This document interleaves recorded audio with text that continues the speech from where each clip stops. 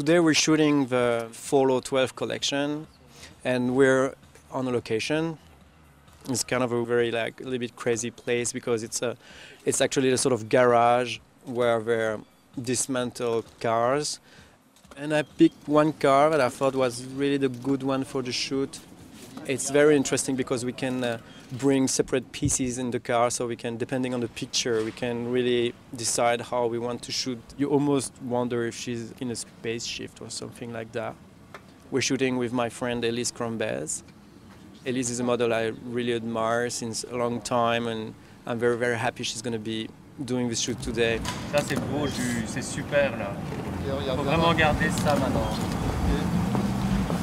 Là, tu sais ce que tu peux faire, c'est juste un ou deux plans de ses jambes avec les chaussures sans, même le visage, tu vois, même vu d'ici.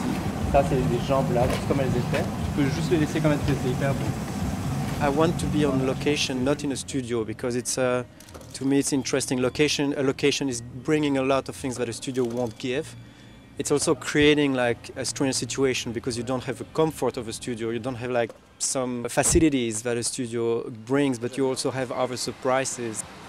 Là, à mon avis, il y a moyen de faire quelque chose.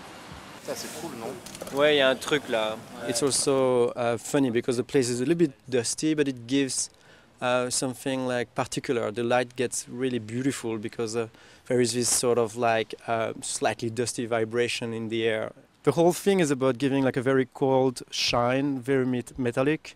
Something like these movies where everything is very about metal shine and darkness and sort of very cold light.